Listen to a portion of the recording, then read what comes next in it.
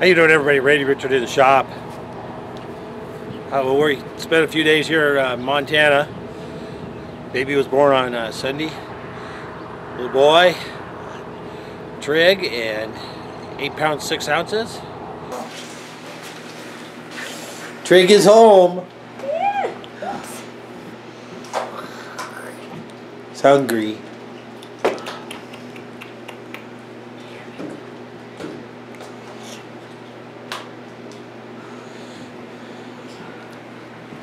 Outfit.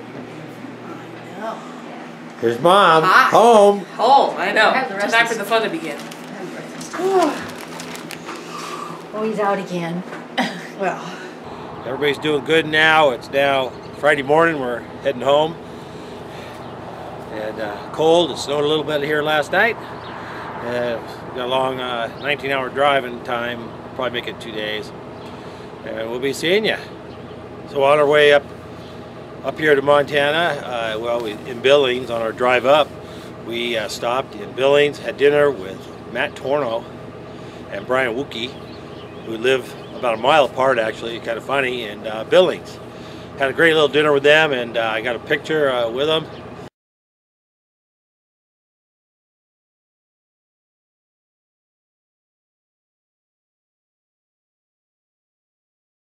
A fun time there. I hand-delivered Scribes to them both, so they're pretty happy about that. And then we headed on up here to Great Falls. A little machining, another part of the Scribe build, a little more turret action, and a few different tool setups. So we'll get that going. Thanks a lot, you guys. Thanks for visiting the shop and subscribing. We'll be seeing you back in warmer climates. This setup on the turret, it's only 2 operations on the turret. This is what we're going to make. See here, right there. Well, finish making, I should say. We're just working on this end of it. We've already done this end and the threads. Now we're working on this end. So we're cutting this to diameter, putting a small radius on the end, and those 4 little grooves. Plus color.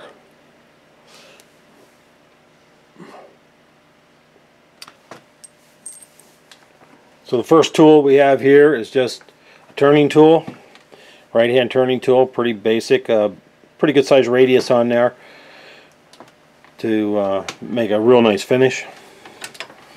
Then we're going to come around, and this tool here is the radius for the end. Now I made this tool holder just for this. I mean, it could be used for anything, but it's a 5/16 tool holder, and it's working very well. So we're just gonna come around and do a little radius on the end. Pretty simple.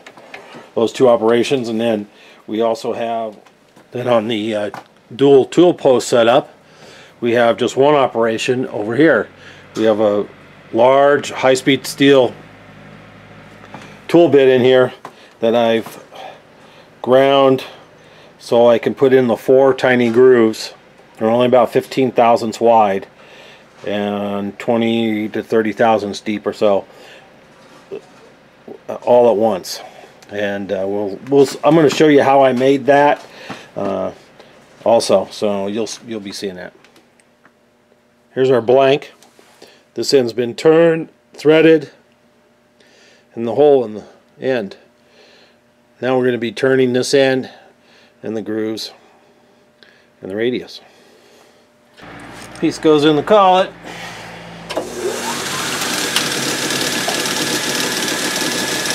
First I got to get rid of that nub on the end. That kind of screws up my length if I don't. So I just file that off real quick.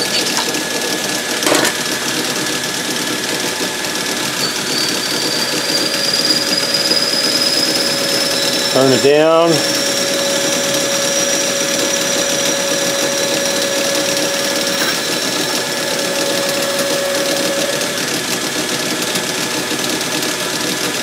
It's taken off 1/1000th even on that spring cut there. There's no support on it, so we'll come over here. We Put our 4 grooves in, and then we come in and radius it.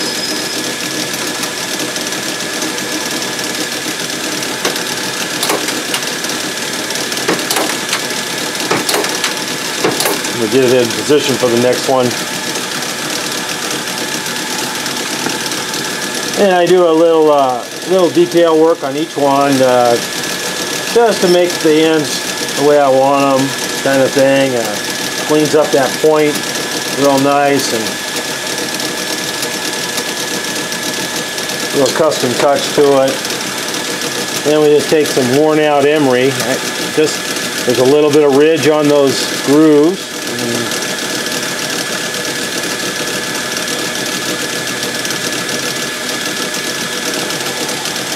We'll polish up,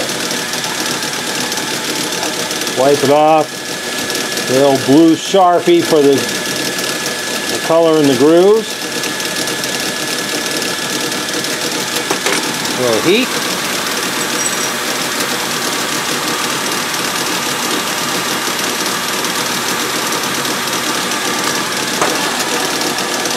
And we hit it a couple times with a old blue Sharpie.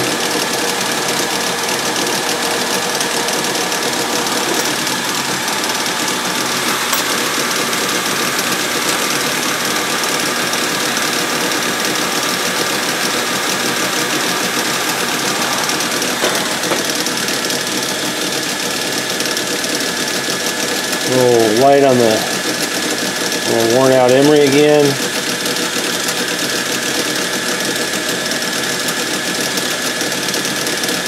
Then flip your emery over and use the back side, canvas side, give it a little more polish.